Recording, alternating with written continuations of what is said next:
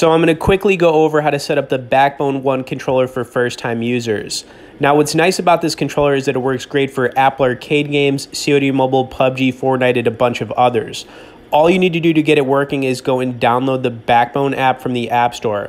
After that, you just want to insert your iPhone into the controller and a startup screen will appear for first-time users.